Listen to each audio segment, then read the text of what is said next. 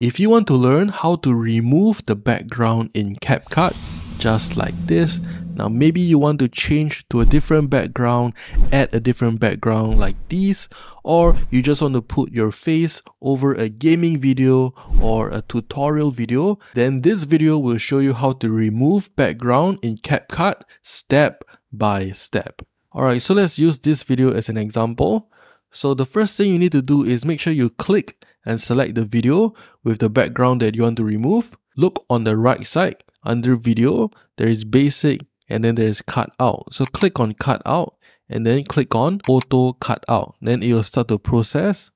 Just wait for it to process, and when it's done, you can see that if we play the video, the background is removed. And now if you want to change or add a different background, just find a video with the background that you want, then click and hold, then bring it down to your video, just like this. Now, by the way, if you're wondering where to find these kind of backgrounds for your videos like this or this, keep watching, because in just a minute, I'll share with you exactly where to get these kind of background videos for free. So now coming back to this video, here you can see the background video is actually covering the person.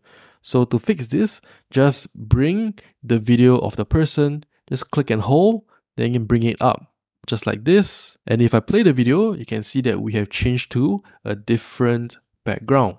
Now, if you're making a gaming video or a tutorial video, or you just want to show something on the screen and you don't want your face to be in the middle and you just want it to be at the side, maybe in a corner. So here's how you can adjust the video. Just click on it, right? And then you look over here on the right side under basic, you find position and size. You can actually adjust the scale like this to make it smaller, as small as you want. And then you can move it to the corner, just like this. And then if you're making a gaming video, for example, so let me just delete this one and I'll bring this down like this. And if I play the video, this is what it looks like. So you can play around with it, you can resize it, make it smaller, you can move it around, and you can not only change the background, you can also put other types of videos in the background. Alright, now if you're wondering where to get background videos just like this and this, just go to Google and search something like live wallpaper computer, and you will find websites that will let you download background videos. So here's one. If I scroll down, there's a few more. So I'm just gonna open one as an example for you. So if you go to any of these websites, then you can usually find different categories. So I'll just click on lifestyle, for example, and then if you scroll through, you'll see that there are a lot of different backgrounds that you can download.